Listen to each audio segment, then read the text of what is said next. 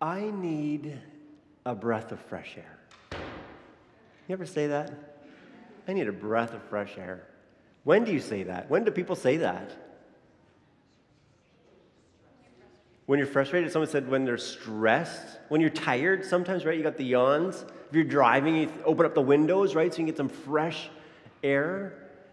You know, we can say it in lots of different circumstances. I was thinking I probably most often hear it from people who smoke, right? And they actually kind of mean the exact opposite. But it doesn't sound cool to say I need a breath of tar and nicotine, right? So they say I need a breath of fresh air. Anyway, no real point there. But we say that, don't we? I need some fresh air. I need a breath of fresh air. And it means that I need to unwind, or I need to clear my head, or I need some new energy, or I'm feeling kind of stale, I'm feeling kind of tired, feeling kind of drained, feeling kind of sleepy. I need just a breath of fresh air to fill me up and re-energize me again. You know, I think that happens not just with our physical bodies, but I think that happens in relationships. Sometimes a relationship needs a breath of fresh air and things have just gotten stale. I think that can happen in marriages. I need a breath of fresh air. Something's stale here. We don't have that same energy and excitement and enthusiasm as we used to, and that's okay, but we need something new now. We need a breath of fresh air. It can happen in careers. My career just feels so done. I just need something new, something to bring new energy to it. It can happen in friendships. It can just happen in parenting. I just need some fresh air. It can happen in our faith, too.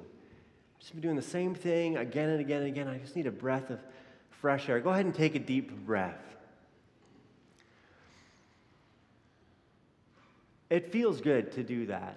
Someone told me this week we don't breathe deeply enough. We breathe just in here, but we need air to get even deeper. Try and take a deep breath, like just where it totally fills you.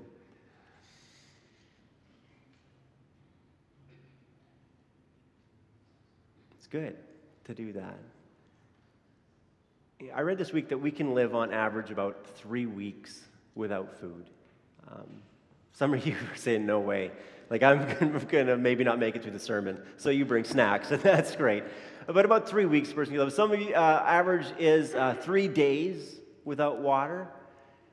Air, 3 minutes. Isn't that interesting as far as perspective? I mean, how often do you think about your breathing? I'm a little bit behind on my breathing. You know, we don't do that, right? I mean, but we think about food all the time, right? I mean, what are we going to have tonight? What are we going to have on Friday night? We better start planning for that now. And yet it's so inconsequential compared to your breath, to your next deep breath of air. Or we think about water. What are we going to drink? I got to drink some water, but mostly I just want to drink mug root beer, and, you know, it makes me feel good and tingly. You know, I mean, well, we don't think about breath a lot, and yet it's so vitally important. It's interesting to think that it doesn't matter how much air there is out there, it's totally useless if it's not in you. Right? I mean, think about that. I read this week, I don't know if this number is right, but 300 trillion tons of air they estimate are in our atmosphere. I don't even know kind of what that means, right? It's just this huge number. But there's all this air out there, but it does you no good if it's not in here. It reminds me again of Genesis, and I just find myself going back there all the time. And I think about Adam in Genesis 2 being formed, right? God talks about he shapes, he forms Adam out of the dust, out of the dirt of the ground. We talked about that a few weeks ago. He makes Adam, and then there Adam is, this lifeless pile of dirt and clay, right? There's no life in him at all, even though he's got all the freshest, purest, best air that's ever existed all around him. It's all for him, and yet there's still no life until God breathes into him. It says God breathed into his nostrils the breath of life, and the man became a living being. It wasn't until God put that air inside of him, then Adam comes to life. Then he can live and move and breathe and talk and do all these different things. But it wasn't about the air out there. It's all about the air inside of him, this fresh breath of air that God puts into him. And since Adam, all of our stories have been the same, right? I mean, these kids are so smart. They say if you're born and you don't have any breath, then you die. Right? I mean, what's the first thing we do when a baby's born? We don't start counting the toes. Okay, we got 10 toes, everything's good here, and then work our way to breathing. Immediately, they're checking to see, is this baby breathing? And if there's something interfering in the throat, they clean out the throat because we got to get oxygen in there. We just have such a short capacity to live without air.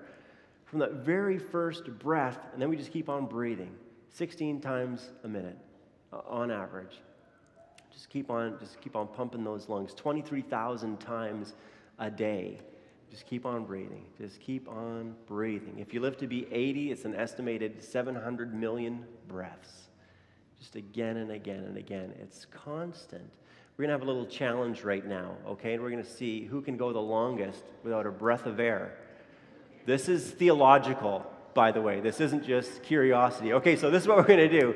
Everyone will put up one hand, take a deep breath, and then when you're out of air, just put your hand down. We'll see who can go the longest, okay? Yeah, clear your lungs. Some of you are coughing and hacking away. Yeah. Do you need a breath of fresh air first? Just joking. Okay, hand up. Here we go.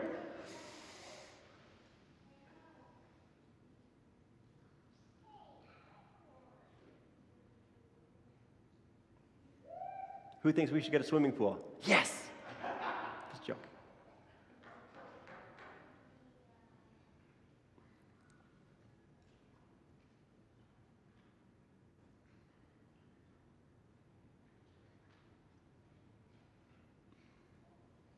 Lots of hands up still.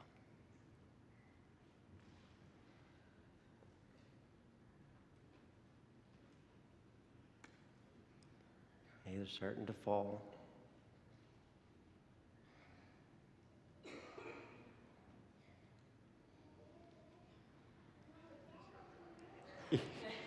If you're blacking out, breathe. Okay, there's no prize at the end of this. There's no car or something that we're giving away.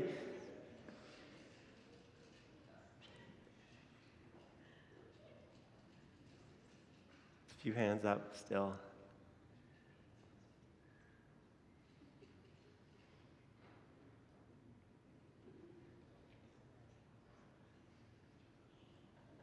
It's actually a bit uncomfortable now.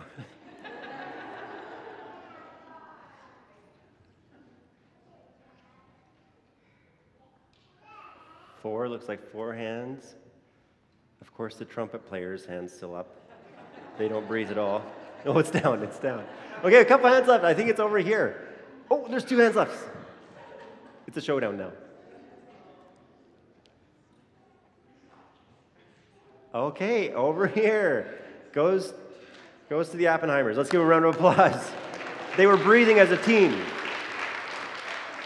You know, it's interesting. I mean, we all have this different capacity, but regardless of that, we all need air just constantly. And our stories are all the same as Adam. From the time God breathes us to life, we just need to keep on breathing. But then all our stories also end the same. We'll all die. Right? I mean, if you read along Adam's story, eventually it comes to this point. I'll read it to you. Altogether, Adam lived 930 years, and then he died. No complaining at 930, right? Like, that's pretty good. But all of our stories are going to follow that exact same line. God gives us breath, and then one day we just will stop breathing. And if you read through Kings, it'll often say that. And then he breathed his last. Then he breathed his last. Then he breathed his last. If you read the story of Jesus, at the end it says, and then he breathed his last breath. Right? I mean, all of us at some point are going to die. Death is just this reality in our world. Air is all about life, and then we die. It reminds me, there's been lots of different, I think, significant reminders in our lifetimes about the reality of death. And it's a constant reality, something that happens every day. But then there's these big ones. One of those is in Cambodia. Miranda and I were there 7 years ago in Cambodia, and there's this place called the Killing Fields. And they estimate that a little over 1/8 of the population was killed in the Cambodia Civil War under the Khmer Rouge. And so there's these places now you can go. There's all these mass graves. They're called the Killing Fields. And you can go, and it's just these places where there were these huge mass graves. And the one that we went to, there's this enormous marker. It's this huge glass box, essentially, massive, probably 30 or 40 feet tall. I'm not sure how tall, but this huge glass case filled with human bones as this reminder of lots of things. But one of them it reminds me of is just death, that all of us will die.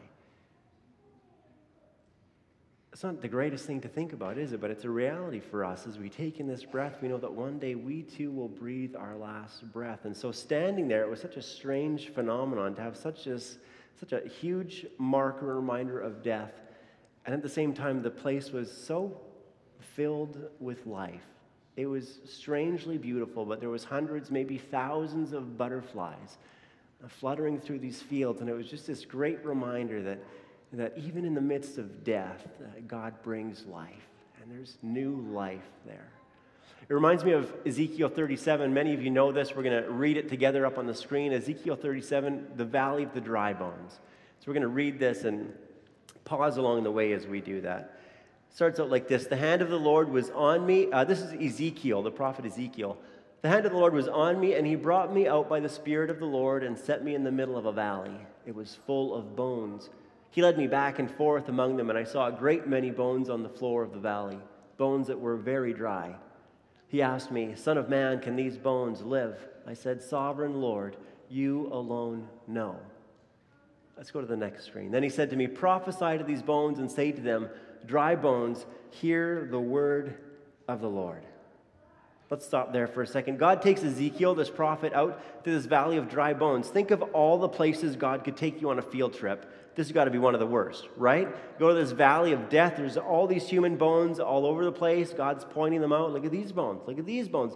More bones over here. These dry bones. Think these bones can live? And Ezekiel says, I have no idea, God. You alone know. Then he tells them, start preaching to the bones. Of all the places I've had to preach, this would be the craziest, right? I mean, can you imagine that? I mean, a captivated audience, sure, but maybe uncomfortable at the same time. He starts preaching to these bones. Let's read what happens next. This is what the sovereign Lord says to these bones. I will make breath enter you, and you will come to life. I will attach tendons to you and make flesh come upon you and cover you with skin. I will put breath in you, and you will come to life. Then you will know that I am the Lord. So I prophesied as I was commanded, and as I was prophesying, there was a noise, a rattling sound, and the bones came together, bone to bone. I looked, and tendons and flesh appeared on them, and skin covered them, but there was no breath in them. Let's stop there again. I mean, can you just imagine this? If you're there, you're Ezekiel, you start preaching to this just valley of death, and then this is like straight out of a horror movie, right? I mean, this is the freakiest Sunday ever in church. There's this rattling noise. It's like the ground is shaking. These bones are twitching. Then, boom, they start coming together like a puzzle in front of your eyes. All these bodies being rebuilt, remade. Then, as if that wasn't crazy and creepy enough, then flesh starts appearing. Muscles, tendons, ligaments, cartilage, all of that stuff, skin, wrapping it all together. Isn't that crazy? I mean, can you imagine that? But there's no. Some of you say, absolutely not. I cannot imagine that. But they're still dead. There's still no life in them. It goes on. Then he said to me, prophesy to the breath. Prophesy, Son of Man, and say to it, this is what the sovereign Lord says. Come, breath, from the four winds and breathe into these slain that they may live. So I prophesied as he commanded me, and breath entered them. They came to life and stood up on their feet, a vast army. Isn't it interesting at the end? It all comes back to the breath. All comes back to the breath of God filling them up again. We're going to go one more slide and just look at this order again. This is the order. Preach to the bones, prophesy to them, right? This pile of bones. Prophesy, I'll make breath enter you, and then you'll live. Right? Do you see that order? Preach to them, I'll fill them with breath, and then they'll come alive. Later on in this account, God tells them that he's talking about Israel. That Israel is just devastated, that they're hopeless, that they're lifeless. They've been taken over by Babylon. Jerusalem's been overthrown. The temple has been destroyed, and these people feel like there's no hope left. There's nothing left for them. They've been destroyed and decimated. God says, just like you thought these bones were dead and hopeless, and you think that your situation's dead and hopeless, I'm going to bring life there. Preach the word to those people. I'm going to breathe new life into them, a breath of fresh air, and bring them back to life. I think for some of you, you're waiting for God also to bring a breath of fresh air, a breath of new life into some situation in your life. We talked about it before. Maybe it's your career or a relationship or your marriage or your parenting or a friendship that's just gone astray. Whatever it is, I think we can hear God saying to us this morning, I want to breathe new life into that. I don't know how terrible it looks. I don't know how awful CEF looks to you or whatever the situation might be, but I'm the God of life. I want to breathe new life into this situation for you. There's two different words used in the Bible for breath. One of them we often talk about, or we've talked about before, is pneuma in the New Testament. In the Old Testament, in Hebrew, they use this word ruach. Ruach means the breath of God. And so to Adam, God breathed the ruach into him, into these bones. He breathes the ruach into them. And again, it talks about the ruach of God. And that word, why don't you say that with me? Ruach. Let's say it one more time all together. Ruach. The ruach of God. That ruach is the breath, but it's also, this is so fascinating. I think in the Old Testament and the New, it's breath, and it's wind, and it's the Spirit. The Spirit of God. If you look back at all those events where it talks about God breathing on them or breathing into them, you could also read, put His Spirit into them. He breathed His Spirit into them. Into Adam, He breathed His Spirit. Into these bones, He brings His Spirit and fills them up. It's not just air. As God talks about His breath, He's talking about His Spirit at the same time. He breathes Himself into these people. When it looked like there was no life left, no ruach, no breath, God brings His Spirit and brings life again. There's this thing called sin. You all know about it. You've all heard about it. Sin just always promises more and more life. I don't know if you've thought about it that way, but just a better and better life, more and more life. And what it always delivers is more and more death and more devastation and more disappointment. And the strange thing is, in our culture and just around the world, often people have believed that lie, and so they look to death and think it looks like life. I'm sure many of you watched or read this week that the Supreme Court of Canada has approved assisted suicide. And people are celebrating. This is so great. This is exactly what we need. And it seems so strange because why aren't we trying harder and harder for life?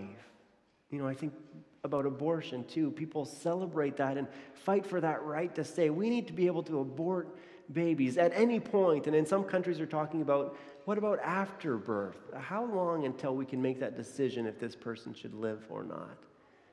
Why aren't we fighting more and more for life? Why aren't we rallying more and more and saying, how can we help these people live their best? And maybe there's a case, maybe there's an extreme situation, maybe there's an exception, but overall, shouldn't we just be rallying and supporting life more and more? And there's just so many examples in our world where we look at things and say, this is what we need, this is what freedom looks like. And I think if we looked at Jesus as Lord and started there, we'd see, I don't know, that's not really bringing us life. That we have the freedom I can say whatever I want to anyone I want to not worry about it. I don't know if that's bringing me more and more life. Or I have the freedom, I can look on my phone and look at any image I want to anywhere in the world. I don't know if that's bringing more life into us. I can do anything I want. I don't know if that's helping us. I think what we need are for more and more people to be filled with the ruach, the breath of God, to fill them up with new life, eternal life. And we need people who are filled up with that same Spirit to go and be Supreme Court judges and be lawyers and be teachers and be doctors and just keep saying, listen, God's given us life. Let's work with that. Let's start from there, that this is a gift. We want everyone to live and have great lives and supply for people in their needs as they go through this life that God has given to them. It would take a lot of courage to do that, wouldn't it, in our world now? I think it's just harder and harder to stand up now and say, I'm not in favor of that. Take a real spirit of boldness, I think, which is exactly what God has promised that He's given to us. I want to share a verse with you from 2 Timothy 1. It says this, "For God did not give us a spirit of timidity, but a spirit of power, of love, and of self-discipline." Have you ever thought, I can't stand up and talk against that? Well, you can, because God's given you that spirit, that ruach, that breath to speak boldly. You know, there's this time where Peter was preaching after Jesus had died and risen again and then ascended. Peter's preaching, and he's mostly preaching to Jewish people, right? Because those were the people of God. And so he's telling them, listen, this Jesus you crucified, he's risen again, and he's the Savior. Well, this time he's at this family's house. Cornelius is his name, and he's not Jewish. And so Peter didn't even want to go. He's like, well, this is pointless, really. This message, this Jesus is for the Jews. There's no life for the Gentiles, for the Greeks, for these people. Because they really believed that Jesus was just there to save the Jewish people and that God was really just trying to help out and save the Jewish people. But Peter eventually goes and he starts preaching there, and it says this, while Peter was still speaking these words, the Holy Spirit came on all who heard the message. The circumcised believers who had come with Peter were astonished that the gift of the Holy Spirit had been poured out even on the Gentiles. Then Peter said, "Can anyone keep these people from being baptized with water? They have received the Holy Spirit just as we have." They can't believe it. Can you believe God has even given himself to these people? I thought they were totally gone. I thought there was I thought there was no hope, no point, no life, no chance that God would be calling out to these people as well. And yet, look, he's actually filled them with his Spirit as well. Might as well baptize them, teach them about tithing, right? Let's get them into the church. It's interesting. Peter just thinks there's no hope. What's the point? Yet he does it. He preaches the word, and the Holy Spirit comes and gives them breath and life. Think about the people you know where you just think, that situation is so hopeless. That person is never going to believe in Jesus. That person was hurt by the church, and they're never coming back. This situation, they're just never going to believe. I love that again and again God says, let's try it. Try me. Speak the word of life to them and see if I don't send my Spirit, my breath, my ruach to them and call them to faith and life. I think the same is true for all those other circumstances in our lives, in our careers, in our marriages, in our parenting, and all those situations where we think this is just hopeless. I think God's calling to us there too, saying, just try it. Speak words of life and truth. Let's start there with the truth that Jesus is Lord, just like President Bugby was telling us. Let's start here. Jesus is Lord, and then see what comes out of that situation. Let's see how God sends his Holy Spirit to us to fill us up and to give us life and give us a new perspective on the whole situation. I think with the Ruach, with the Spirit of God, it's all about putting it into life, putting it into practice. You know, just like it doesn't matter how much air is out there, you need it in you, right? And where does that air go? Into your lungs, right? Does it stop there? No. I often think about breathing like I'm some pump, right? I need it in, I need to get it out, right? Like that's the whole extent of breathing, but it's not. Once I take that air in, it goes into my lungs, then it gets caught by the blood shooting through our lungs, right, through these blood vessels, and then it gets carried through our whole body. So I've got air right down my fingertips, and air in my toes, and in my knees, and in my enormous biceps, right? And I mean, just all this air coursing through our whole bodies. It's no good. It doesn't matter how much is out there. It needs to be in us, living, moving, breathing, circulating, and it brings in the good, and it takes out all the bad, right? Like all the air that's been spent, then it gets shot out, and then we bring in more fresh air, and then it shoots it back out. I mean, that's why we keep pumping constantly. More good in, more bad out. You know, just like air, it's not good enough if it's out there. It's true with your Bibles, let's say. I mean, it's great if you have a Bible, but it's no good if it's just over there. You know, if I said, where's your Bible? And you could say, oh, yeah, it's on the shelf in my bed. No, it's in the living room, right? I mean, well, that's no good, right? I mean, it's great that you know where it is, but it's not good enough to have it out there. God wants us to, inwardly digest his word, it talks about. There's even this time where he makes one of his prophets eat a scroll, right? Just symbolizing, take it in. Take my word into you. Same with God, right? I mean, with the Holy Spirit, God doesn't say, okay, you know there's a Holy Spirit? Good. Check. You know there's a Jesus? Good. Check. Right? It's not good enough that you know they're out there. You need them in here. The Holy Spirit living, breathing, moving through us, bringing in more good, and then shooting out the bad, and taking out all those bad things from our lives, all that sin, all that despair, all that hopelessness, all that self-centeredness. Holy Spirit comes in and tries to clear all that stuff out, one breath at a time. I love that imagery. Think of that next time when we celebrate communion, that we need God in us, Jesus to come into us, living, breathing, running through our whole bodies, and then taking out the bad and bringing in more good. The good news this morning is that God comes to bring you life. Jesus said, I have come that they may have life and have it to the full. God is all about life. Air is all about messages of life for us in the Bible. His ruach, his pneuma, the breath, the wind, the Spirit of God filling us up. Every single day, God gives you 23,000 reasons to be thankful to him. Sometimes we sing that song, 10,000 Reasons. We're at least 13,000 short in that song. I mean, God gives us so many reasons to be thankful to him each and every day, breath after breath. He provides us with everything we need for this life. He also provides for us everything we need for the next. That God has taken care of everything, paid to wipe away all of our sins, paid to make us new through this ongoing transformation of his Spirit at work in us. May you be filled with his breath, this ruach, this Holy Spirit.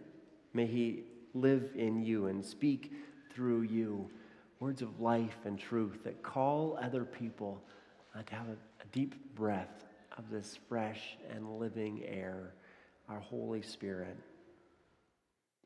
In Jesus' name we pray, amen.